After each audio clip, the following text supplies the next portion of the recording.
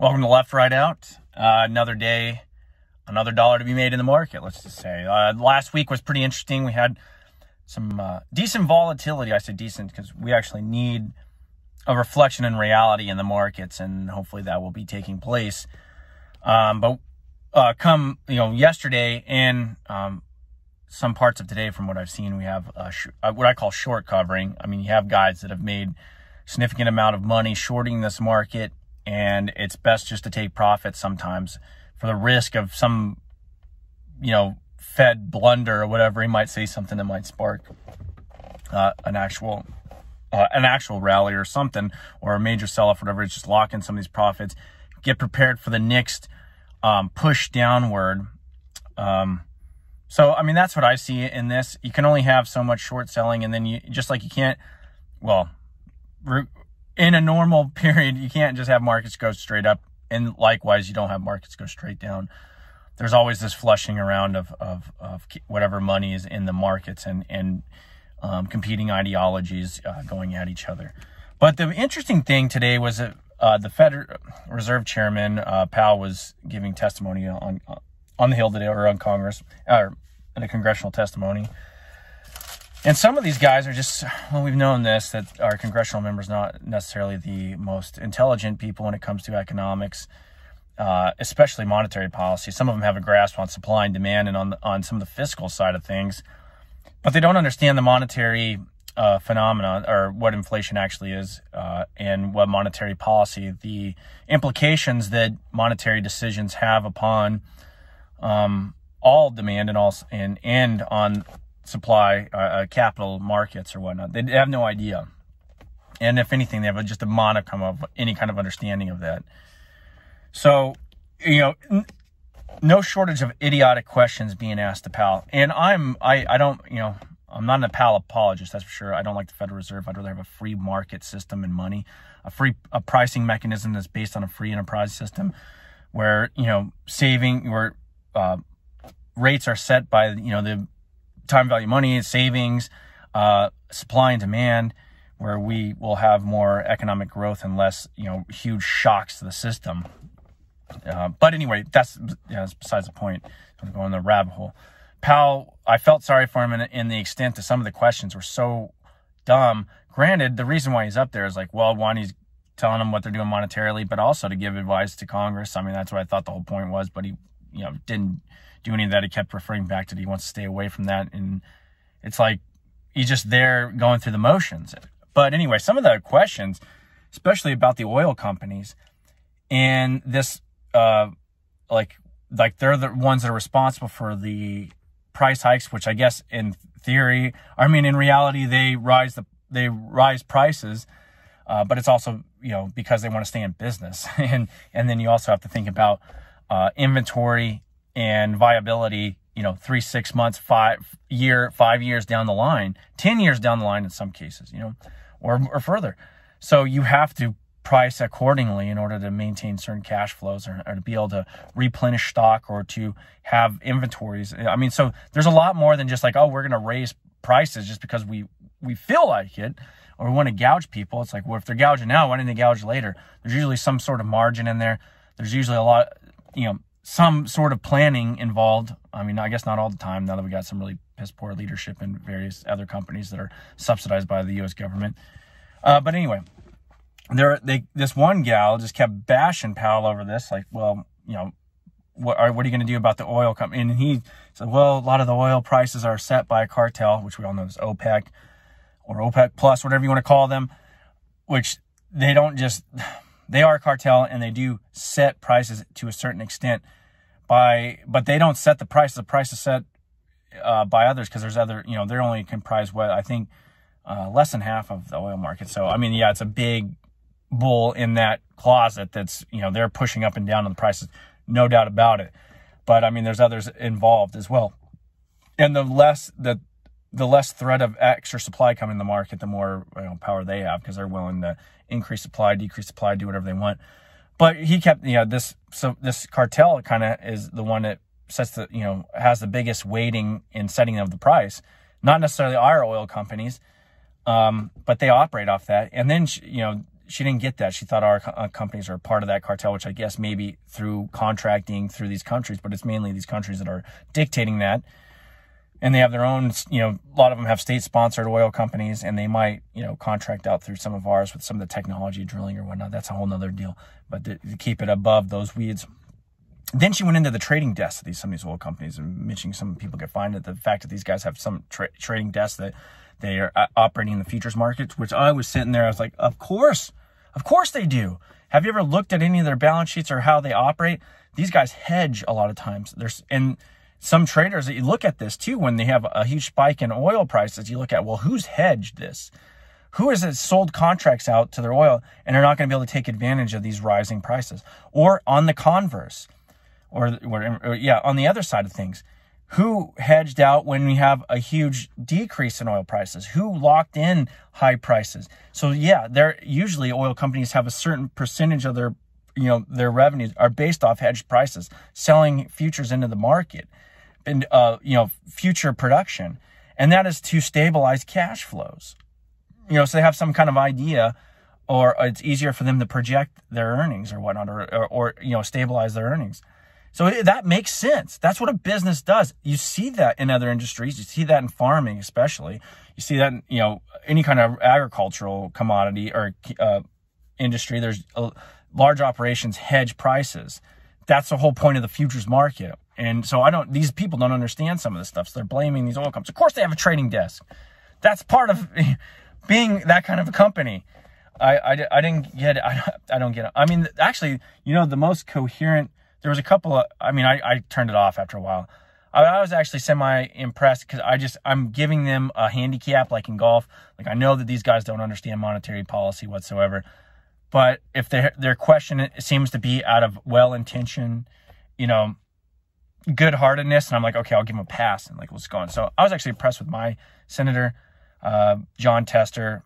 Not impressed. I was just like, okay, comparative to his idiotic bros and sisters up there in on this hearing, like he seemed to be more, at least more cognizant. And usually, and here's a little side thing, people in Montana have told me like he's probably the dumbest person they've ever met. Like the people that, but anyway, but he actually doesn't seem that bad. He seems like the more rational person in the room, to be totally honest. And I think that derives from the fact, especially when all of everybody else is bashing oil companies on this, like that guy actually owns, I believe he owns, I know what was told to me, he owns some farms. And I think I'm saying this because he might have sold them or what, I don't know. But his family's into agriculture. So they understand at least a little bit of how, commodities are priced, how to deal with futures, or they have an understanding of hedging and future contracts or whatever. So he has a little bit of understanding of certain things that these other guys don't. And some of these rural people that are actually involved in production of some sort of good understand it, not just selling their influence. But so Powell is up there and, like I said, giving BS answers, but also getting BS questions as well. You don't have a Rand Paul there or a Thomas Massey there that understands the monetary system and can give coherent questions and really put them on there. Because what to me, we don't even have to talk about the current rate of inflation to get to the base problem and just ask certain questions that anybody could understand. Like, well, you guys are saying like the neutral rate, which he said was like 2.5%. Well, how does that make any sense when prices are rising at whatever an annual rate of 8.6? Does that seem like a neutral rate to you? It seems like you're still in a negative real rate there. Two, you just said that across the curve, you're in real rates, which that doesn't make any sense either when you're looking at 30 years at 3-something, 10 years. You're looking at a flattening yield curve and or a pretty flat yield curve, or at least an upward revision of that yield curve, but then also CPI, or which I would call rising prices at 8.6 or whatever percent annually. Let's just give it to them. Even if it's at 5, you're still at a negative rate. There, I cut my video off too in the middle of that. But how does that work? The other question is, well, you just told me that which we've all known, like, well, you guys believe in 2% annual inflation. Well, how does that work if we know inflation, or is that some inflation is deleterious in its very nature to the average, to earning savings and whatnot, and it's it deprives people of the benefits of falling prices or stabilized prices. So what are you saying, that 2% devaluation of my purchasing power yearly is a good thing, or that's stabilized prices? If your mandate stabilized pricing or stabilize prices, then why isn't 0 or 0 to 0.5% the actual goal? I don't know. I got to move here real quick. But the other question I'd ask, like, okay, oh man, I just lost it. It's like, yeah, why is 2% a stable price as opposed to 0% inflation? But the other thing is, okay, well, if you're recognizing the current rising prices are a problem, and you have recognized over the last few months, why aren't we acting with more initiative? Why are we waiting to raise rates to what you consider the neutral rate? Why are you allowing the deleterious effect of inflation to continue if you know it's a problem? And why are you waiting to act? What is the point of that? What is the rationale? What are your basis for that? But nobody will answer those questions because they don't know they don't have follow-up questions. They just don't have it. They don't have the mental faculties or the knowledge to do so. So whatever answer they give, which a lot of his answers are just like going off the are just basically the same answer repeated over and over again, and nobody challenges them. I think Elizabeth Warren is the only one to really challenge them, even though her understanding of economics is so far off. She might as well be in Stalin's Soviet Union. But she has no understanding.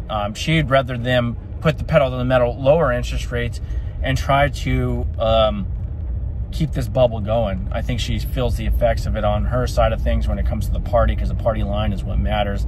She's part of this group, and the incentives and the political power that she can accumulate in those kind of policies matter more than the American public and America's economy in as a whole. There's a whole faction of people that just want power, and it's easy to allow the bifurcation of American society and not allow, they don't want people to be able to save or do anything. They want to have a small group of people running everything so they can control them. It's a fascist movement in a sense. But anyway, another question being is like, well, I would ask this question. Okay, well, when is the Fed thinking about cutting rates? I would just say, when is the Fed thinking about cutting rates? When is the Fed going back?